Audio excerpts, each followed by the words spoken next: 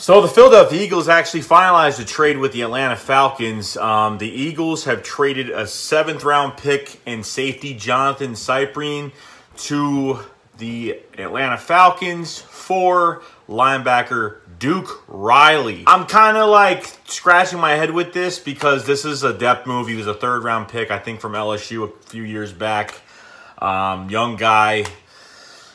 I don't know why they did this. I mean, we got rid of LJ Fort, and they got rid of him for a reason. So I thought maybe they were good with what they had because of Camu Grugier-Hill coming back.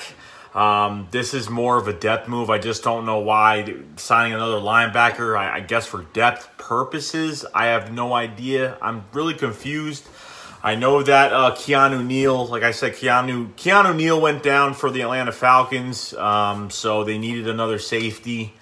Their season, I think they're like 1-3 right now, so they're not doing too great. So they, Jonathan Cyprien is a former safety that's had a good amount of snaps in the league. So we got rid of Cyprien.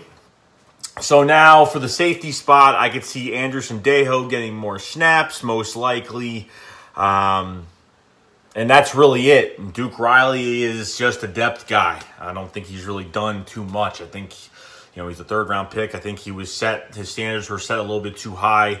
And the Falcons, I guess, had no use for him. So, not the trade. I kind of got a little messed up there, but not the trade that I was really expecting too much. But it is what it is. I really don't know much about it. But I just got a little confused because... Not just because we didn't get a corner, but, I mean, that too, but just because we just got rid of LJ Fort and then we bring in another linebacker, so I thought we got rid of LJ Fort because Camu was coming, Camu came back, and everything's kind of normal at the linebacker spot right now. But you bring in this guy, I don't know if he has some special team capability with being a depth linebacker, so special teams might come into this as well.